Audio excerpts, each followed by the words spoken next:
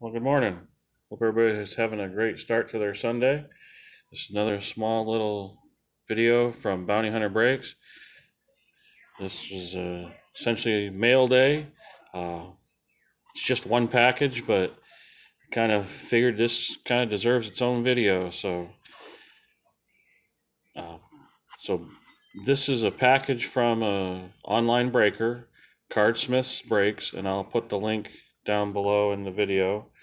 Uh, but It's a nice little online community, fairly small.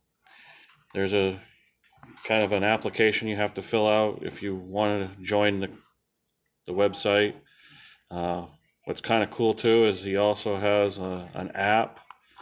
So when you have breaks that are happening and stuff, you get notifications. So just like a text message, you get a notification. And then as well, when you're in a break, if in the case of this one, where it's random, you'll turn around and get notification of for however many spots that you've purchased, what teams that you've got from those spots. It'll actually give you a notification for that. So it's really nice.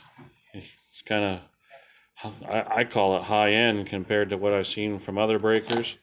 So it's nice. Now, again, this wasn't a lot of cards. There's only maybe a handful of cards in here from the one break that I did enter last week, and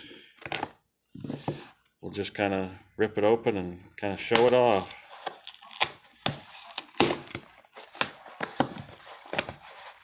Got it taped.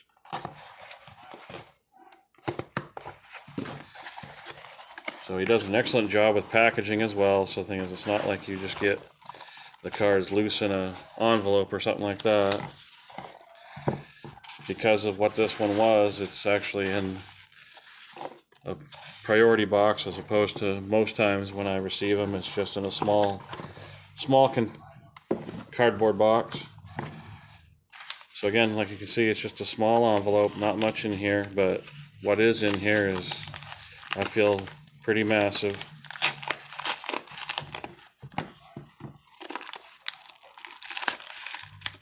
So here's the one team. I didn't get any hits, so I got a hitless pack. So for the Heat, and as you can see, so this was what the break was. It was 1920 Contenders First Off the Line basketball, 3 boxes. So it was just 3 random boxes of first off the line product. And I actually got in like the last one that they had available. And you could only buy 1 spot at a time, because otherwise probably people would have bought all the spots right up. And then here's what the second one was. So you can see that for the other team, so had the Heat, which I didn't get anything, not even a base card or anything. But for the other team, I had the Pelicans. So here we go. So you see that we got contenders for Alexander Walker. Then I received the team quad with a Zion, Brandon Ingram, Jackson Hayes, and Lonzo Ball.